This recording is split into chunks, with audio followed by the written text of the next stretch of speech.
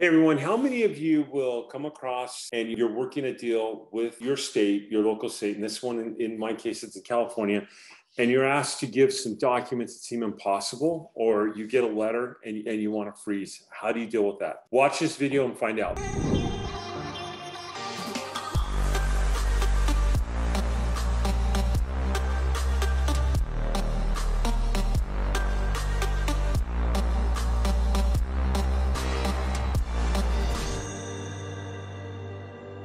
But do me a favor, before you watch this video, if you've not subscribed to my channel, I don't know what you're waiting for. Go and click the subscribe link. I'd love for you to be one of my lucky winners. Click the notification link. I'd like to also for you to be notified. A lot of times I do free webinars, free events, or I'll do like live events, I should say. And I'll also do like live cold calling. I'd like you to be able to be part of that. All right, so let's go ahead and jump on here. And I want to show you an actual email I have received from the state regarding a claim. And by the way, I've received quite a few of these. I'm just going to show you this one. Okay. This is an escrow account that somebody has. It looks like it was back in 2003, and we're trying to get this person paid. Original bank statement if the property is a bank or financial institution. So this is one that just says original claimant, please refer to your unclaimed number, and then it gives you the information right here. So if you look at this, you need to follow this and get the state what they need. And I'm going to tell you what I'm going to do here in a minute. Okay, they're not going to have the original bank statement. That's in A. Copy the stock certificate of the original account statement if the property is from an investment company. Original invoice or receipt from the reporting company. List of the safety deposit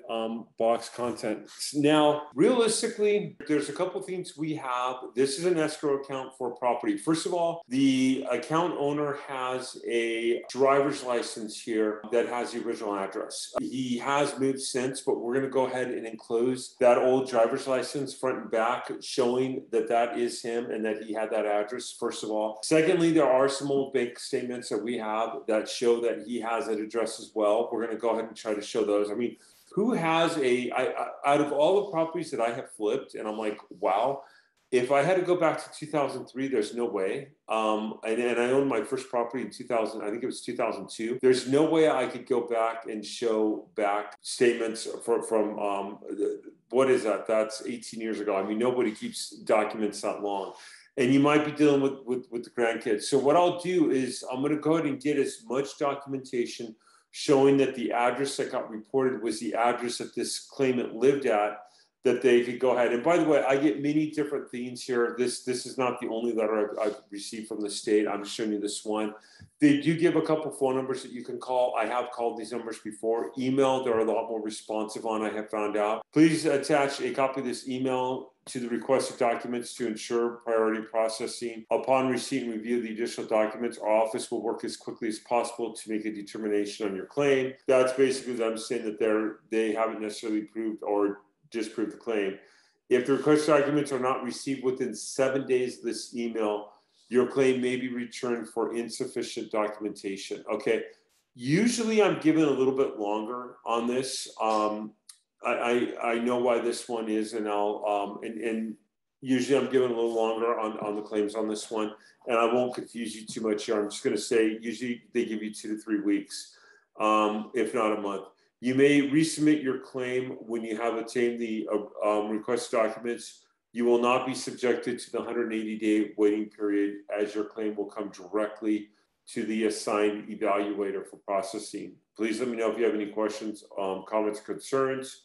You can submit the documents 1 in 3 ways. Okay, I never fax. Fax is kind of old school. My printer could do that, but I don't. Email, right here's the email that of the state controller's office. That is one way that I will do it. So what I will do is I will reply to this email, and I will also reply, I'll also forward it on this one. And then it gives us information right here. And this is just the state information. Or I can hard mail it. Again, they say that it'll only take a few days. The state is 45, they were 45 days behind during COVID on even opening up their mail. There's no way they're going to get this 7 days if I hard mail it. So what I'm going to do, physically mail it, I should say. So what I'm going to do is I'm going to come up here. I'm going to play ball here. Okay. So I'm going to give them the driver's license of this person, a copy of it. So they have that showing that the address matches the address on file. And Then I'm going to go ahead and show them some bank statements. I'm trying to get them to see if they have an old tax, like if they had some old taxes emailed or anything like that. They don't know that yet. They're in the process of looking for that. That would also help. Apparently this was an old house, an old escrow account I showed you before. Yeah, and then I'm also going to try to contact First Source USA, but again, I doubt if they would have information. And I know this was California, so I'm going to put California on here, and then try to.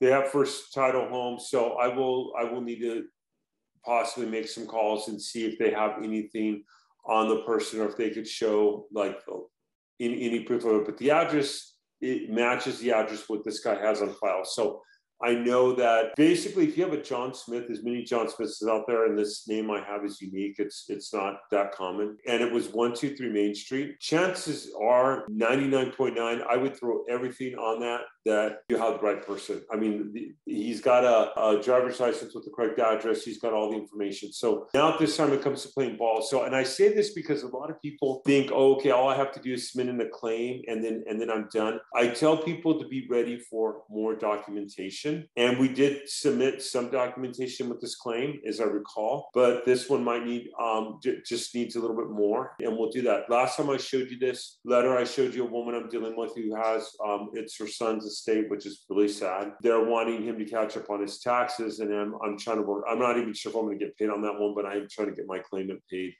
on that one and go from there. So anyway, once you submit in a claim, you could go in and check your claim 45 days later. In my state, some states are a lot more quicker.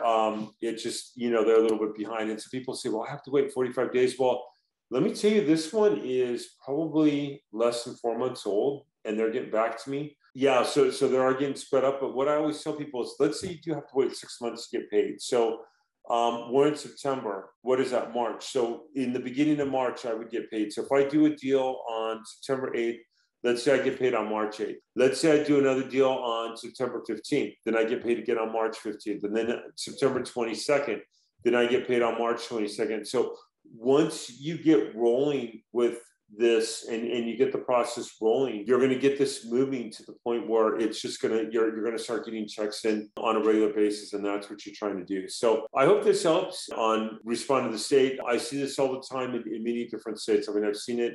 I have lawyers that work several states, and I get emails like this all the time. This is a personal email that I received that I thought I would just share with you guys. So do me a favor, if you like this video, go ahead and click like. A lot of you asked me the process of getting paid, and I'm trying to show you the process. So step 1 was submitting the paperwork. Step 2 is they're wanting to play ball. That's fine. I'll play ball. I'll jump in here, play ball. I'll answer these questions for them, get them the information if they want, and hopefully that'll do it. And then they might request some additional information. We'll try to do that. The fact that I have proof of this address left and right should be enough. I have to go ahead and submit that. And then hopefully after that I'll get paid, and some of the checks are higher than others. So hopefully it'll be paid and it'll be a done deal. Hey everyone, again, thank you for watching, and do me a favor, subscribe if you haven't, click the notification link. I'll see you on the next video.